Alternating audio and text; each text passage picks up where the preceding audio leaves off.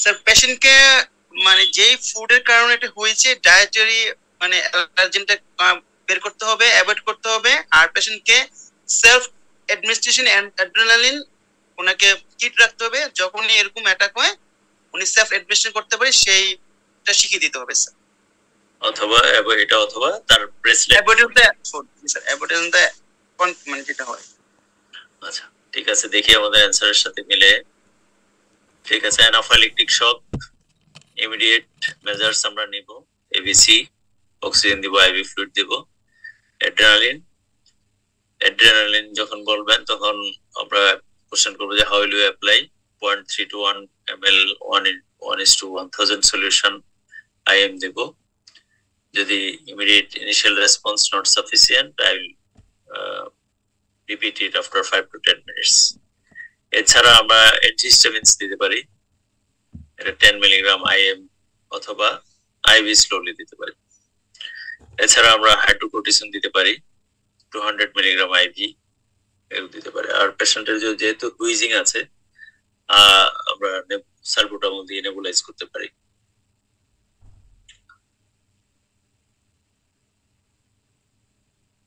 Measures to prevent further attack, এটা হলো আমরা ডিটেইল হিস্ট্রি নেব to identify triggering factor, if identified then advise the patient to avoid it. আর যদি unidentified থাকে then what will you do? তাহলে তুমি I will prescribe self injectable adrenaline. Patient and family members should be educated about its use, and I will provide medical alert bracelet to wear all the time. ঠিক আছে, এটা নিয়ে কারো কোনো question আছে কিনা? স্যার পেশেন্টের যদি স্যার ব্লাড প্রেশার খুবই লো থাকে বা পাওয়া যাচ্ছে না, তো সেই ক্ষেত্রে স্যার আইএম না দিয়ে আইভি কি দেওয়া যাবে sir? Slow ivy adrenaline IM দিলে হয়ে যায়। যদি ব্লাড প্রেশার না থাকে আইভি সাধারণত আমরা আইএমই দিয়ে আসছি, আইএমই কাজ করে। হ্যাঁ স্যার রিসেন্ট কিছু কিছু ইয়েতে সিস্টার আইভিও দিতে দেখেছি স্যার। আমি স্যার রিসেন্ট সিএমসি স্যার ওই যেটা ইয়ে আছে না স্যার ইমার্জেন্সি ডিপার্টমেন্টে, ওখানে স্যার আমি 2টা পেশেন্ট ম্যানেজ করেছিলাম। ওখানে স্যার ওনারা 2টা পেশেন্টকে আইভি দিয়েছিল স্যার। মানে ওনারা বললো যে ওনাদের, পরে স্যার আমি জিজ্ঞেস করছিলাম কিন্তু ওনারা এমনিতে কোনো ইয়ে দেখাতে পারেনি, কিন্তু বলে যে ম্যাডাম আমরা আইভি দিই স্যার, এটা বলেছিল। কিন্তু স্যার আমরা কিন্তু কোথাও পাইনি আর কি আইভি। কিন্তু স্যার ম্যানেজ আইএম এর কথা লেখা আছে না? আইএম এর কথা লেখা আছে। আইএম আমরা তো স্যার আইএমই আমরা পড়ে আসছি, ইভেন আমরা স্টুডেন্ট লাইফেও স্যার আইএমই দিয়েছি স্যার। কিন্তু স্যার রিসেন্ট একদমই ধরেন 5-6 মাস আগের কথা, একটা স্যার ইয়ে বাইট ছিল স্যার বলতা, আর আরেকটা পেশেন্ট স্যার ইয়ের মানে ভ্যাকসিন হাইপার সেনসিটিভিটি ছিল আর কি স্যার। দুইটাকে আইভি দিয়েছিল। এখানে আরেকটা জিনিস হলো যে আমি ওই পেশেন্টের এজ বলেছি 50 ইয়ার্স। 50 ইয়ার্সে অ্যাড্রেনালিন দিলে ওটা একটু কার্ডিয়াক কমপ্লিকেশনটা বেশি হইতে পারে, সেই জন্য আমার মনে হয় এখানে এটা বলা ভালো। আর যদি অল্প বয়স বলতাম তাহলে আমার মনে হয় অল্প বয়সী পেশেন্টদেরকে বললে এটার রিস্ক এতটা বেশি না।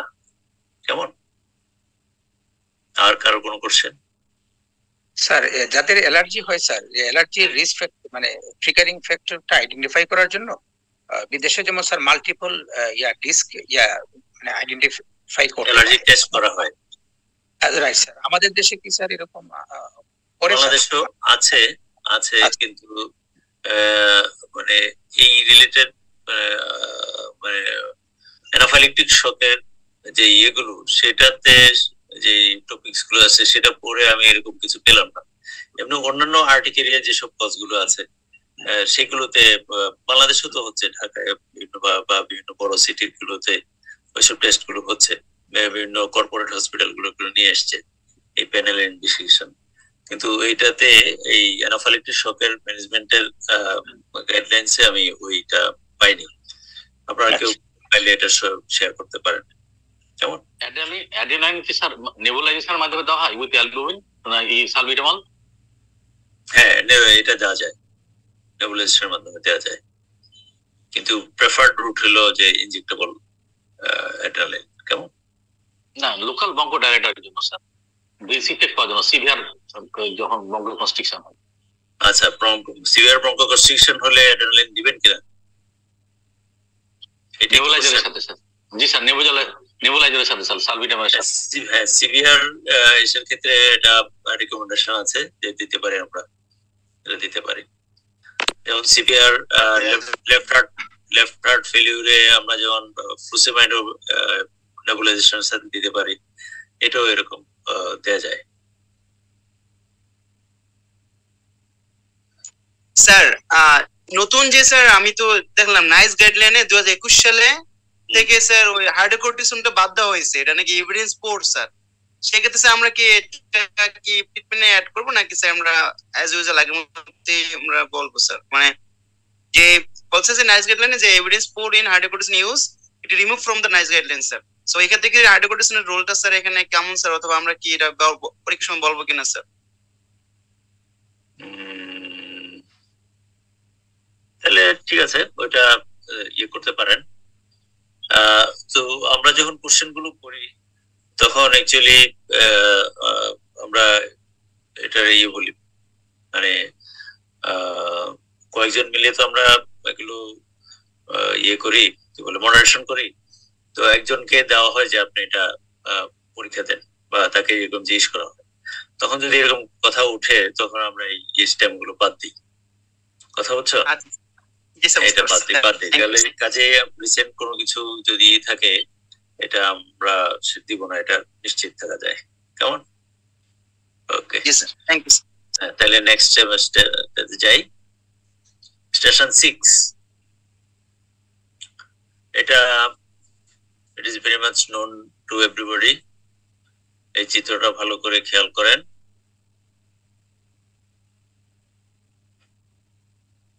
এবার আমি কোশ্চেনে আসি। এই চিত্র থেকে আমরা what is the mode of inheritance আমরা কি পেতে পারি? আবার দেখাই।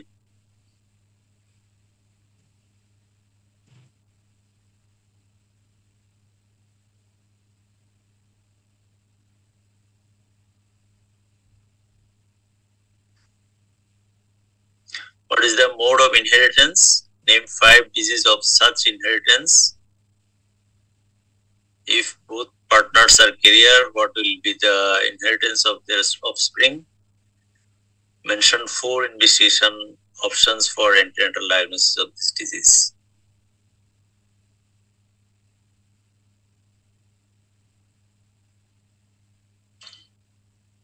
Answer চলে যাব। তাহলে এটা হলো একটা অটোজোমাল রিসেসিভ ডিজিজের ইয়ে। চারটা ডিজিজ যদি আমি বলি অটোজোমাল রিসেসিভ, যেমন থ্যালাসেমিয়া বলতে পারি, সিকেল সেল অ্যানিমিয়া বলতে পারি, cystic fibrosis, polycystic kidney disease, childhood variety, এগুলো বলতে পারি।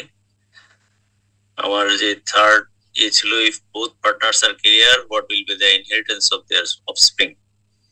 তাহলে বোথ পার্টনার ক্যারিয়ার হলে 25% ডিজিজ হবে, 50% ক্যারিয়ার হবে এবং 25% হেলদি হবে। খুবই সোজা কোশ্চেন। আর 4 নম্বর কোশ্চেন ছিল mention 4 investigation options for antenatal diagnosis of the disease. Fetal ultrasonogram আমরা করতে পারি, কোরিয়নিক ভিলাস স্যাম্পলিং করতে পারি, এমনিওসিনথেসিস, কোর্ডোসিনথেসিস, এগুলো আমরা করতে পারি। তো এরকম একটা ইসের জন্য আমার মনে তৈরি থাকা ভালো, যদিও রিসেন্টলি আমরা এগুলো দিচ্ছি না, কিন্তু মাঝে মাঝে দেওয়া হয়। কেমন? Station 7, a 40 years old man presented with low grade fever for 4 weeks, increasing headache and confusion. On examination of this patient, there was neck rigidity and cardiac sign. 4 সপ্তাহ তার জ্বর, তার ধীরে ধীরে মাথা ব্যথা বাড়ছে এবং কনফিউজড হয়ে গেছে সে। এক্সামিনেশন করে নেক রিজিডিটি, কার্ডিয়াক সাইন পেলাম। What is your most probable diagnosis? Sir, tubercle meningitis, sir. tubercular meningitis. আচ্ছা, mention 3 important investigation: MRI, CSF study, CBC. এখন CSF স্টাডিতে যদি দেখা যায় যে এটা ফাইন্ডিংস আমি বললাম যে এটার প্রোটিন এরকম, সুগার এরকম, না বাসাতে যাতা ওই একটা আমাদের ক্লাস হচ্ছে তো এই জন্য অনলাইনে। তাহলে CSF স্টাডি রেজাল্ট আমরা বলে দিলাম। এবার ডায়াগনোসিস জানতে চাওয়া হবে যে what is your diagnosis. অনেক সময় দেখা যায় যে এটাতে টিউবারকুলার মেনিনজাইটিস যেরকম CSF ফাইন্ডিংসটা থাকে সেরকম ফাইন্ডিংসটা অনেক সময় টিপিক্যালি নাও আসতে পারে। আচ্ছা, list 4 complications that can develop. এটা 4টা কমপ্লিকেশনের মধ্যে ক্রেনিয়াল নার্ভ পলসি হতে পারে, হেমিপ্লেজিয়া, হেমিপ্যারেসিস, অবস্ট্রাকটিভ হাইড্রোকেফালাস এবং Siyad. List 4 other clinical science you look for. এটা যেমন জিসিএস আমরা দেখতে পারি, ক্রেনিয়াল নার্ভ পলসিস দেখতে পারি, পেপিলিডোমা দেখতে পারি, কোরার টিউবারকেল দেখতে পারি ফান্ডোস্কোপি করে। হাই ইন্টারক্রেনিয়াল প্রেসারের জন্য ব্রেডিকার্ডিয়া, হাই ব্লাড প্রেসার, এগুলো আমরা দেখতে পারি। তো সোজা হয়ে যাচ্ছে সেশনগুলো। আচ্ছা, এটা কি দেখা যায়? ইসিজি ট্রেসিংটা কি দেখা যায়? যাচ্ছে স্যার, একটু ইয়া করলে দেখতে পারবেন, হ্যান্ডস্টেপ করলে দেখতে পারবেন। হ্যাঁ জি, আচ্ছা। তো a 55 years old man having congestive cardiac failure developed unusual weakness and dyspnea.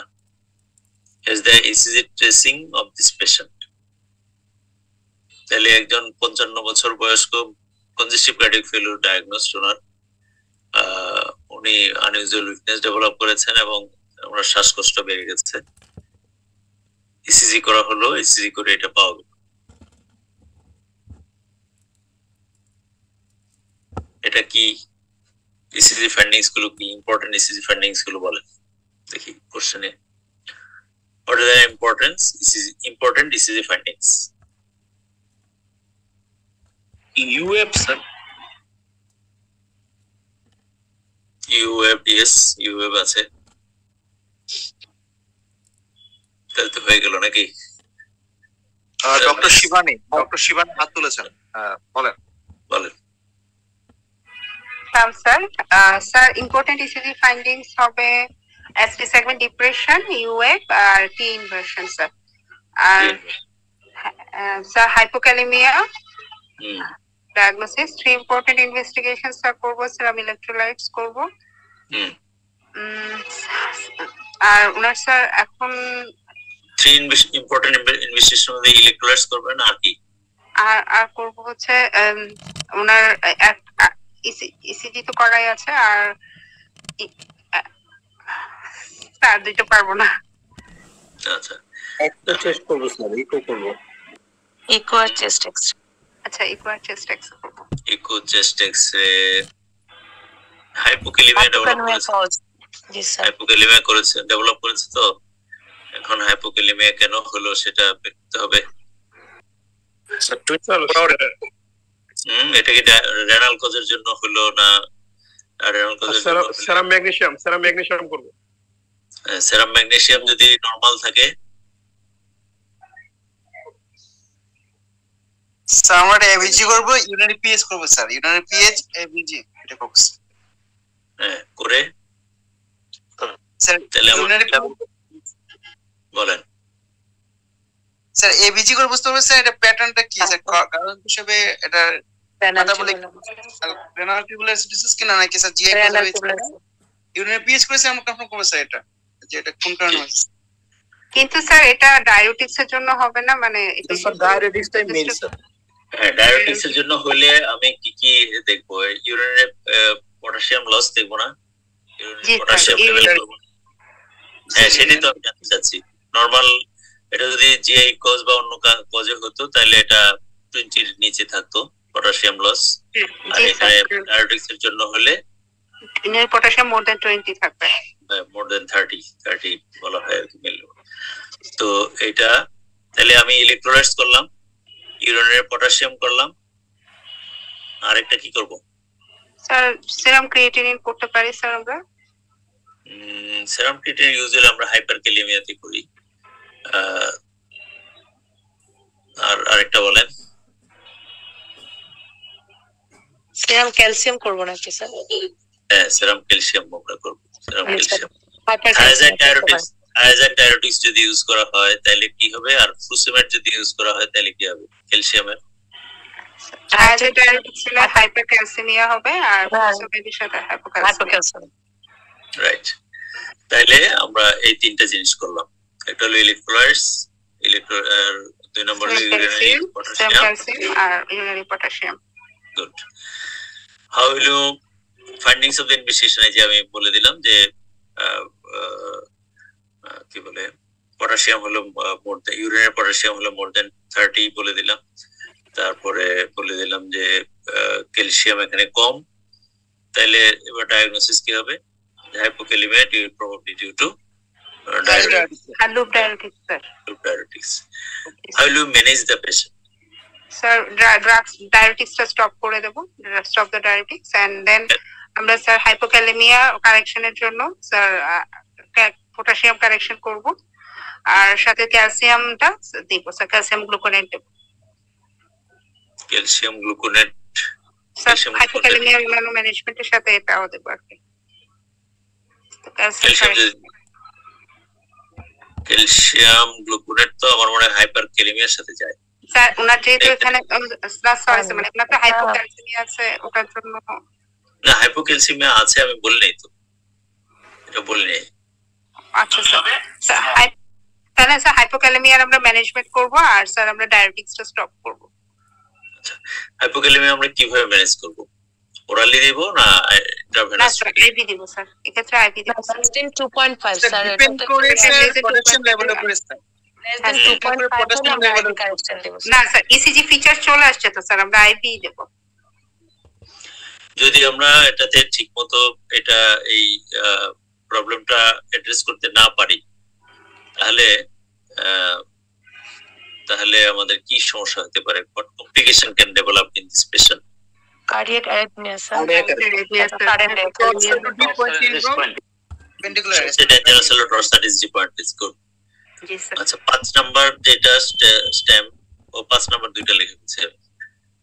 আসল 5 নাম্বার যেটা mention two important clinical findings pertinent to the ECG findings. এই ইসিজি ফাইন্ডিংস নিয়ে যে পেশেন্টটা আসলো তার মধ্যে দুইটা ক্লিনিক্যাল ফাইন্ডিংস আমরা কি দেখব? স্যার একটা তো ব্রেডিকার্ডিয়া পেতে পারি, ব্রেডিকার্ডিয়া আর্টেরিথমিয়া মানে না ব্রেডিকার্ডিয়া এটা স্যার অ্যাবসেন্ট বাউল সাউন্ড হতে পারে স্যার, প্যারালাইটিক আলিয়াস। হ্যাঁ, ইয়েস, এটা হলো যে আমি মানে কি বলে ব্রেডিকার্ডিয়াতে হাইপারক্যালেমিয়াতে হয় স্যার। না এটা হলো এই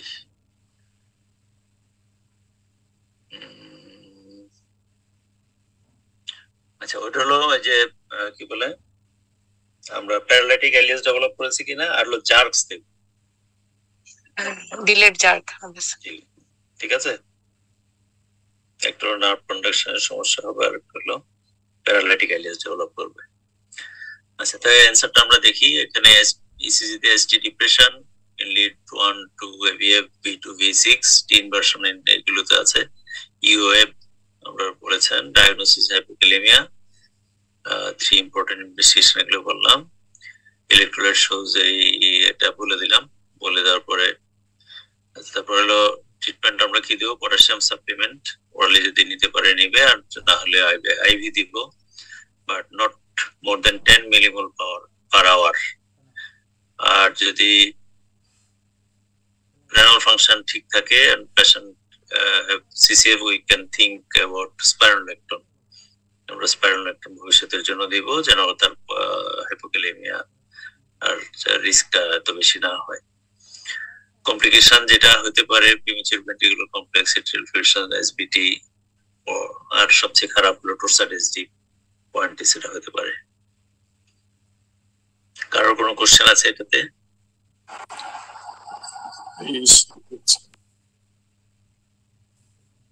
আচ্ছা, তাহলে আমরা প্রসিড করি। Session 9. A 35 years old patient before you at a counseling.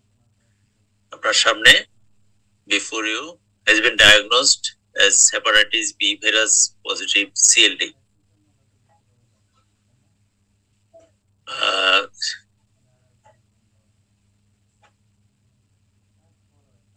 CLD তার HGPT হলো, তার ALT হলো 135 per liter, হলো serum albumin হলো 40 গ্রাম per liter, prothrombin time হলো 13 সেকেন্ড, এবং হেপাটাইটিস বি ভাইরাস ডিএনএ হলো 5 × 10⁵, আর আল্ট্রাসোনোগ্রামে দেখা গেল পোর সিকোটেক্সচার অফ লিভার উইথ স্প্লিনোমেগালি, এন্ডোস্কোপিতে দেখা গেল গ্রেড 2 ইসোফেজিয়াল ভেরিসিস।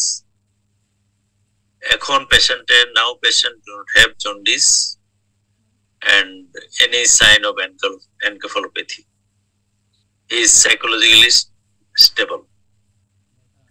এখন আপনি এই তিনটা জিনিস পেশেন্টকে এক্সপ্লেন করেন: the present state of the disease, an important complication of the disease, and treatment options with their impact on the prognosis. কেউ ভলান্টিয়ার করবেন? কারো আগ্রহ থাকলে হ্যান্ড রেজ করতে পারেন। Saddam, let's proceed. আনমিউট করে বলেন।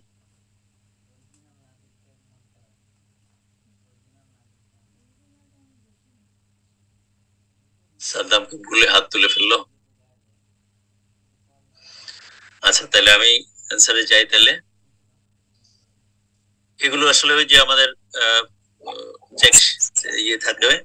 প্রথম হলো আমরা greetings, number 2 self introduction, I two eye contact, এই হতে হবে এই তিনটা জিনিস। আর present state of the disease, এখানে দেখা যাচ্ছে যে পেশেন্টের এলটিটা একটু রেজড, সেরাম অ্যালবুমিনটা ঠিক আছে, প্রথ্রম্বিন টাইম ঠিক আছে, ডিএনএ লেভেলটা বেশি 5 × 10⁵, আর আল্ট্রাসোনোগ্রামে কোর সিকোটেক্সচার চলে আসছে with splenomegaly, that is portal hypertension develop করেছে এবং ইসোফেজিয়াল ভেরিসিস আছে, কিন্তু পেশেন্টের কোনো জন্ডিস নাই এবং অ্যাসাইটিস নাই, এনকেফালোপ্যাথি নাই। উনি এই ওনার এই যে ওয়ার্কআপের সময় সাইকোলজিক্যালি ভেঙে পড়েন নাই, সো পেশেন্টকে স্টেবল বলা যায়। তো এই যদি ই হয় তাহলে present state of the disease of your disease is well compensated. No evidence of liver failure, thus your outcome is much better than that of many other patients with cirrhosis. You have scope to benefit from treatment.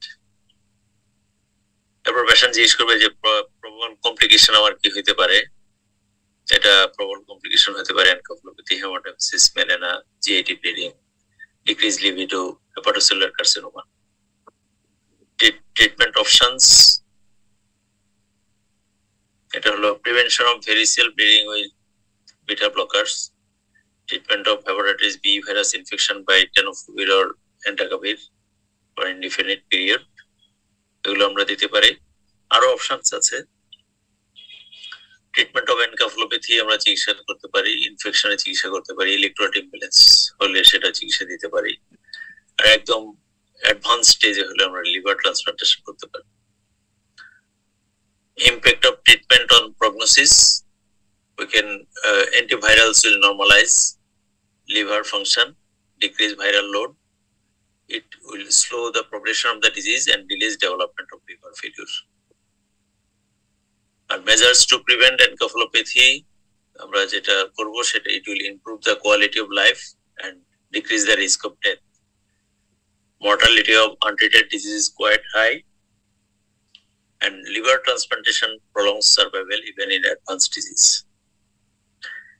তো এগুলো answer দেওয়ার পরে পেশেন্টকে জিজ্ঞেস করতে হবে, you understood clearly, do you have any question, তারপর হলো ধন্যবাদ দিয়ে শেষ করতে হবে। এরকম একটা কাউন্সিলিং সেশন জন্য প্রস্তুত থাকতে হবে। এটা সিএলডি হবে নট লাইকলি, এটা অন্য যে কোনো ক্রনিক ডিজিজ, ডায়াবেটিস হতে পারে, হাইপারটেনশন হতে পারে, একটা সিস্টেমিক লুপাস এরিথেমাটোসাস একটা মহিলা থাকতে পারেন, গত ইয়েতে যেমন ছিলেন একটা এসএলই পেশেন্ট, সে তার ছিল মনে হয়, সে এসএলই পেশেন্ট, চিকিৎসা আছে, now she want to concede, তাকে কাউন্সেলিং করেন, এরকম বিভিন্ন রকমের কাউন্সেলিং থাকে। এই কোশ্চেনে কারো কোনো কনফিউশন বা কোনো কোয়েরি আছে? আসসালামু আলাইকুম স্যার। স্যার এই এগুলো কি স্যার বাংলায় বুঝিয়ে বলবো পেশেন্টকে নাকি ইংলিশে বলতে হবে? এত পেশেন্ট তো বুঝবে না স্যার ইংলিশে বললে। না, এগুলো আমরা বাংলায় বুঝিয়ে বলবো। বাংলায় বলতে হবে, জি ঠিক আছে স্যার। আর আগে আমরা প্রথম যখন শুরু করি তখন পেশেন্টের জায়গায় একজন ডাক্তার বসাই দেওয়া হতো, তো ডাক্তার বসাই দিলে ডাক্তারকে তখন ইংরেজিতে বললে সমস্যা নাই, কিন্তু এখন দেখা যায় যে আমরা ওরকম এক্সাক্ট পেশেন্টই নিয়ে আসি, সেক্ষেত্রে বাংলায় বলাটাই উত্তম। Thank you. তার পরবর্তী সেশনে যাচ্ছি। হ্যাঁ বলেন। এখানে ট্রিটমেন্টে স্যার এটা কি দেওয়া যেতে পারে স্যার, টিপস এবং যে অন্যান্য যে অপশন গুলো আছে sir, band ligation, এরিসিএল band ligation tips? হ্যাঁ অবশ্যই অবশ্যই অবশ্যই ওগুলো দেওয়া যাবে। আচ্ছা, ইভেন আপনি ওই যে রেজিম গুলো আছে সেই রেজিমের মধ্যে ইন্টারফেরন রিলেটেড যেগুলো পেগিলেটেড ইন্টারফেরন ওগুলো সব রেজিমে দিতে পারেন। কেমন, আমি জাস্ট একটু দু একটা নাম দিয়ে দেখালাম আর কি। ঠিক আছে,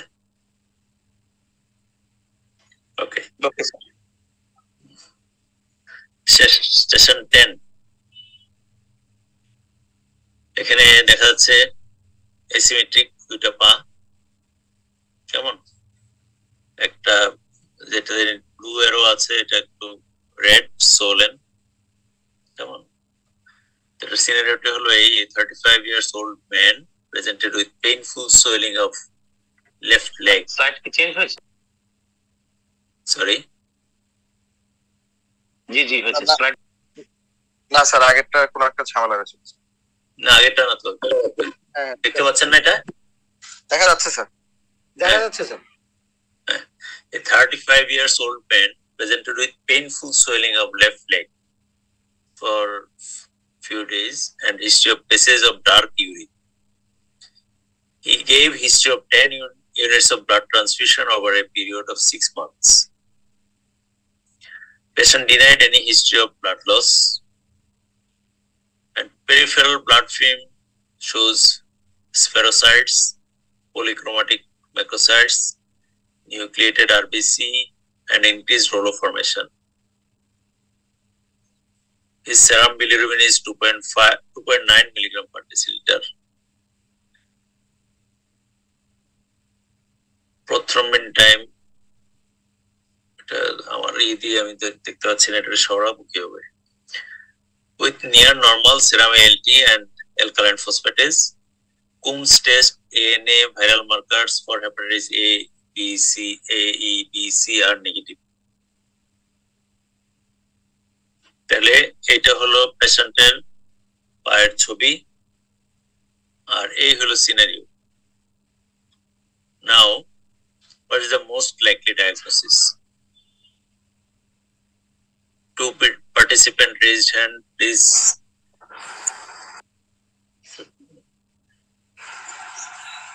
ডক্টর সাদ্দাম আগে তুলেছিলেন, হ্যাঁ বলেন। Sir, my clinical diagnosis paroxysmal and nocturnal hematuria with DVT.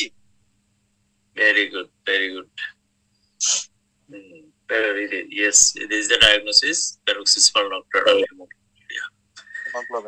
M5 indecision you can do for this patient. Sir এখানে স্যার পেশেন্টের আমরা একটা হচ্ছে স্যার ফর কমপ্লিকেশন জন্য করব, যেমন ডুপ্লেক্সিস of the lower limb with ডিডাইমার করব স্যার। আর স্যার পেশেন্টের পিএনএস ডায়াগনোস করার জন্য আমরা স্যার CD50 মানে ফ্লো সাইটোমেট্রি করব, টু CD55 দেখার জন্য CD55 59। এন্ড স্যার আদার ইনভেস্টিগেশনের মধ্যে স্যার আমরা এখানের মধ্যে পেশেন্টের রেনাল ফাংশন টেস্ট করব একটা, আর হচ্ছে স্যার আলট্রাসাউন্ড, আর তো স্যার আমি জানি না, একটা জানি স্যার।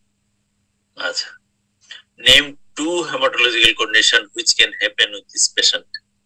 স্যার এখান থেকে it turn into AML and aplastic anemia. Aplastic anemia. What is the definitive treatment for this disease? Allogenic homologous hematopoietic stem cell transplantation. Allogenic hematopoietic stem cell transplantation. Very good. Saddam Hussein preparation হরমোনের সবচেয়ে ভালো তাই কি না? Thank you, Saddam Hussein. It is PNH. R investigation আমরা করব bone marrow study, blood flow cytometry, NT-CD55 and CD59 এটা ratio দেখবো, ডি ডাইমার দেখবো, duplex study of the lower limb vessels দেখবো, অ্যাসিডিফাইড সেরাম টেস্ট অথবা অ্যাসিড হেমোলাইসিন টেস্ট করতে পারি আমরা, রেটিকুলোসাইট কাউন্ট করতে পারি, লেকটেড ডিহাইড্রোজেনেজ লেভেল দেখতে পারি। আর দুইটা কন্ডিশনে যেটা হয় প্লাস্টিক অ্যানিমিয়া এবং এএমএল সঠিক হয়েছে। আর ডেফিনিটিভ ট্রিটমেন্ট হলো হেমাটোপয়েটিক স্টেম সেল ট্রান্সপ্লান্টেশন বা বোন ম্যারো ট্রান্সপ্লান্টেশন। তো আজকে যেই 10টা স্টেশন নিয়ে কথা বললাম, খুব কঠিন স্টেশন না, জাস্ট টু ওরিয়েন্ট ইউরসেলফ। আমার মনে হয় এটাতে আমি রেসপন্স কম পেয়েছি, এটাতে ওরিয়েন্টেশন নিতে হবে। আর বাকি সবগুলোই সবাই পেরেছে। তো আরেকটু ট্রিকি কোশ্চেন অনেক সময় দেওয়া হয়, এত সোজা দেওয়া হয়তো হবে না আর কি। তারপরেও আমরা এখানে আমাদের চেষ্টা থাকে যে সবাই যেন একটা লেভেলে এসে পরীক্ষা দিতে পারে, তো সেরকম কোশ্চেন থাকে। আমি আশা করি আপনাদের যে প্রিপারেশন আছে, যে রেসপন্স আমি দেখলাম, চর্চাটা অব্যাহত থাকলে you can overcome the exam very smoothly. তো এখন এই ওভারঅল এই 10টা স্লাইড থেকে কারো যদি কোনো কোয়েরি থাকে প্লিজ। স্যার 4 নম্বর এবং 5 নম্বরটা স্যার মানে ডিসকানেক্ট হয়ে গিয়েছিলাম স্যার, যদি স্যার একটু দেখানো যেত স্যার। আচ্ছা 4 and 5 sir with number 1 sir প্রথমটা এটা 4 এটা আগে 4 5 দেখাই, তারপর এক দেখাই। এটা হলো 4 এর চেস্ট এক্স-রে ছবি। সিনারিও ছিল 25 years old man presented with fever, non-productive cough, polyarthritis for 2 months. Here's the chest X-ray of this patient. Important X-ray findings: 5 clinical signs you will look for, 5 important lab tests, 5 cardiorespiratory complication. আচ্ছা, এটা ছিল এটার answer. মাইল্ডার হাইলার লিম্ফোডেনোপ্যাথি, clinical sign এগুলো, investigation এগুলো, cardiorespiratory complication. 5 number ছিল এটা, যেটা হলো যে anaphylaxis. 50 years old male brought to emergency department who had wheezing, sweating, impaired consciousness and urticaria, angioedema of the leaves, cyanosis and hypotension following a dinner 45 minutes before. What is most likely diagnosis? What immediate measures you will take, and what measures you will take to prevent further attack? আচ্ছা, 1 নম্বরে আসি। 42 years old office bearer presented in the medicine OPD for a routine health checkup. Pulse was 76 per minute, blood pressure 125 or 75 millimeter mercury. His baseline investigation shows fasting blood plasma glucose 6.5 millimole and HbA1c is 6.3%. What is the diagnosis? What other information you will look for in this patient to prevent further complication? Mention non-pharmacological advice to prevent diabetes according to AD guideline. Mention one drug, and what lab test you will suggest to see long-term complication of metformin. Any other query?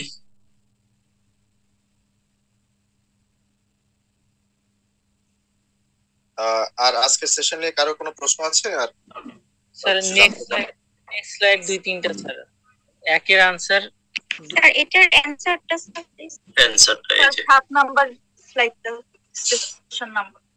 এই যে 1 নম্বরের answer এটা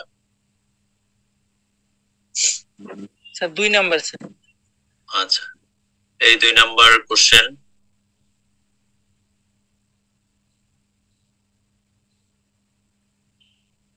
answer হলো এটা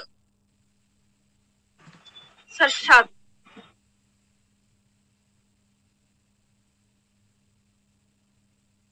7 6 7 8 9 10 sir 3 নাম্বারটা please 4 নাম্বারটা please 7 নম্বরের answer হলো সরি 7 নম্বরের অ্যানসার এটার সাথে সাথে এবার কোন 2 number sir 3 number station 3 3 number thank you sir thank you welcome এটা অ্যানসার এটা স্যার কোশ্চেনটা তুলতে পারিনি একটু thank you okay so thank you very much sir একটা বক্সের কথা বলছিলেন স্যার 1 নম্বরে স্যার 3 নম্বরের আনসারটা রাইট বক্সটা হলো আমি করে রেখেছি এটা তো আবার আরেক ঝামেলায় পড়বো আমি দেখি ওটা আনতে পারে কিনা স্যার 3 এর আনসারটা আমি আনি দাঁড়ান স্যার এটার পর দিলেও হবে চেকলিস্টের পরে দিলেও হবে 5 এর আনসারটা 6 এর আনসারটা কয়টা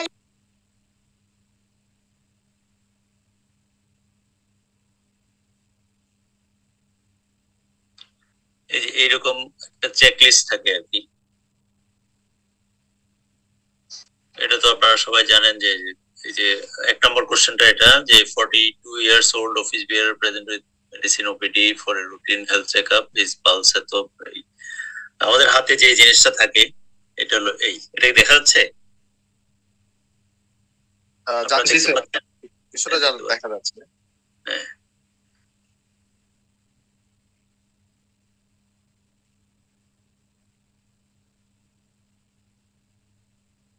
এখানে এটা বলা দেখানোর উদ্দেশ্য হলো এই যে এরকম থাকে এটা বিভিন্ন বই টইগুলোতেও আছে বা আমরা যে পরীক্ষা নেই সেগুলোর ইয়েতে আছে ওই মার্ক ডিস্ট্রিবিউশন এরকম আমাদের কাজ হলো যে এই যে কারেক্ট অ্যান্সার হলে পুরো মার্ক দেওয়া পার্শিয়ালি কারেক্ট হলে নট অ্যাটেম্পটেড হলে কি দেওয়া এরকম তারপরে এই যে এখানে what information do you want to know from her to prevent further future diabetes তো এখানে এই যে BMI লাইফস্টাইল এগুলো আপনারা যখন বলবেন তখন আমরা বলে দিব যে ওনার BMI এত sedentary লাইফস্টাইল আছে no family history of diabetes no history of JDM তাইলে আপনার পরবর্তী ইয়েতে কি হবে এই ম্যানেজমেন্টে কি হবে mention evidence based non pharmacological advice to prevent diabetes in this patient এরকম তারপরে আরেকটা মনে করেছি আমি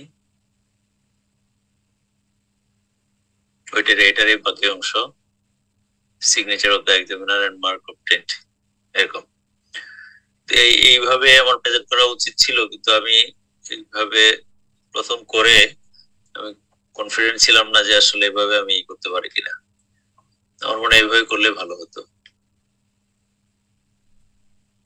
এটা হলো এটা আরেকটা এটা আমি দিই নাই You have been requested by your surgery colleague to attend a patient in surgery ward. While attending the referral, you found a 25-year-old man had a terrible road accident and emergency splenectomy been done due to massive hemorrhage. The man is on 5th postoperative day and slowly recovering from the major surgery. His mother was at the bedside as the first attendant. The surgery consultant requested the vaccination advice. এরকম এটা এরকম একটা থাকতে পারে এটা আমি আলোচনা করি নাই এটা দিলাম না কেমন এইভাবে ওই যে আসলে সবকিছু জানা থাকলে অসুবিধা হয় না এটা কি আবার যাব ওই যে কি বলে স্পেশাল 3 এর আনসারটা চাচ্ছিলাম কাইন্ডলি স্টেশন 3। জি স্যার, এটার আনসার কি এটা? আচ্ছা, এটা আনসার কি হলো? এই thank you sir. Thank you. তাহলে আজকে আমরা thank you sir. G sir, thank you very much. Thank you. G sir. Sir thank you so much sir. আর সবাইকেও অসংখ্য ধন্যবাদ ধৈর্য ধরে ক্লাসটা করার জন্য। আর নুবিস থেকে ধন্যবাদ আমাদেরকে এই সাপোর্টটা দেওয়ার জন্য। সবাইকে শুভরাত্রি, সবাই ভালো থাকবেন। স্যার আপনাকে অসংখ্য ধন্যবাদ।